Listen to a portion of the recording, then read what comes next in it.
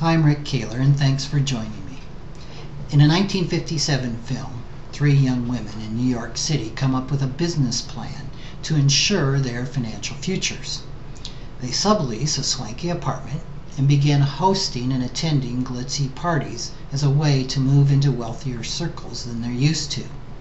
Their goal is to gain financial security, and their business plan is how to marry a millionaire. The blatant approach to wealth building used in the movie seems as old-fashioned today as the evening gowns worn in the movie by Lauren Bacall, Grable, and Marilyn Monroe. The movie is vague on the subject of how these three young women with so little money could afford such elegant clothes, but this is Hollywood after all.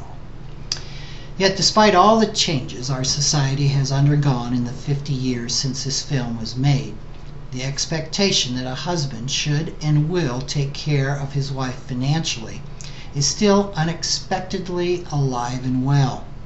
A survey I cited in a recent column showed that 74% of women would forego marrying for love if the man was rich.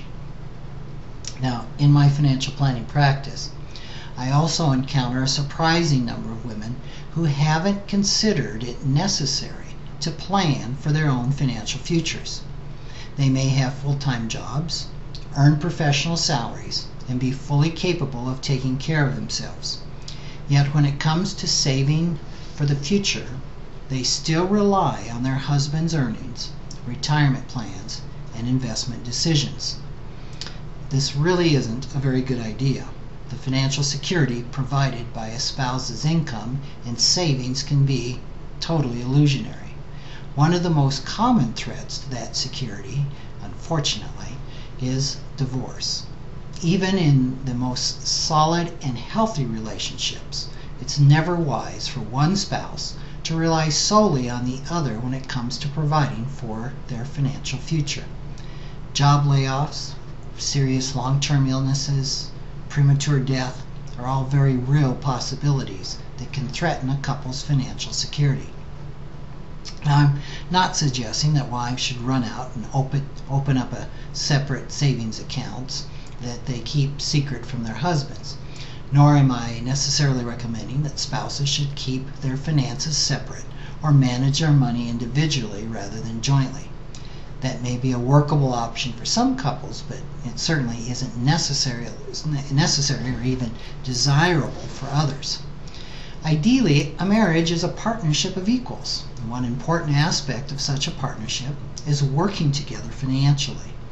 This is true even if one spouse isn't employed outside of the home, or if one spouse earns significantly more than the other. Paying bills, managing money on a day-to-day basis is only one small piece of a couple's financial teamwork. It is also important that both partners take responsibility for the bigger picture when it comes to finances.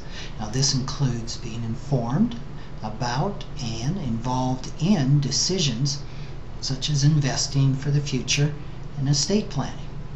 I've encountered women who believe that insisting on knowing more about the family finances would imply that they didn't trust their husbands or respect their judgment. But sharing the responsibility for taking care of oneself financially isn't about trust. It's about common sense. In a perfect world, all couples would live happily ever after and grow old together, with, of course, plenty of financial resources. In the real world, there are many reasons why this does not always happen.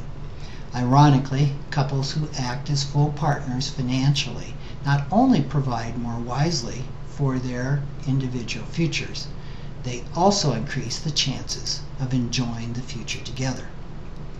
Valentine's Day is this week.